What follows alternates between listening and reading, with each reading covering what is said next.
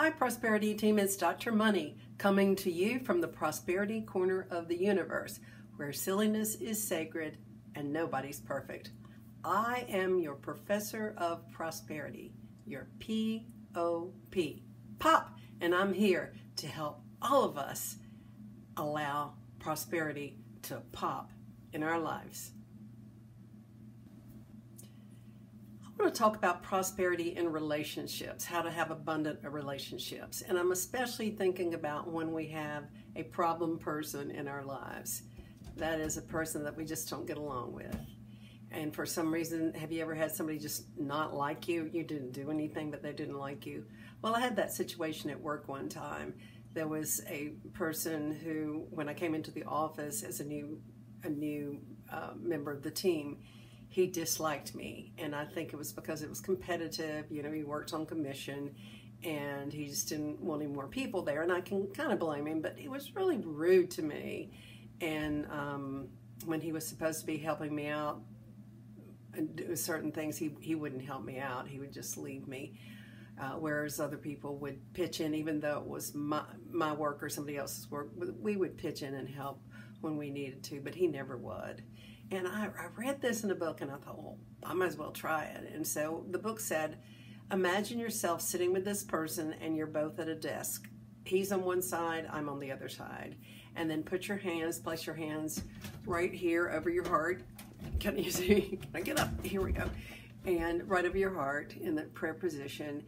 And imagine yourself just looking at him and saying across the desk, I love you. I love you. And do this for a minute or two, and do it every night until the situation clears up. It worked.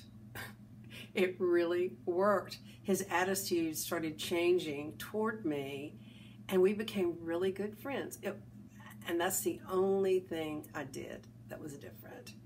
So often when somebody doesn't treat us fairly, or they snub us, or they don't treat us well, we want to get revenge. But revenge really just is something that we keep the blueprint of a revenge. If I'm revengeful towards someone, if I want to get them back, if I want to punish them, then I'm punishing myself, because I'm getting the vibes, I'm getting the thoughts and the feelings that I'm trying to give to them. I'm having them first, and they're staying in my body. And so if we really want peace, if we really want our lives to work, then we have to right our relationship. And probably every person that we meet is reflecting some wound that we have that originated from our family of origin. And we attract these people in, and if we can deal with it, then we can heal the past. And the past doesn't remain the past, because what it does is it impinges into our present, and so we see through filters, and we attract things that are negative, or we give out things that are negative. So if you really want to heal, then the way to do that is simply through love. So here's the technique: is sit at a table, put your hands in a prayer position, or you can put them this way if you really want to protect yourself. Put them up like this in front of your heart, and say, I love you.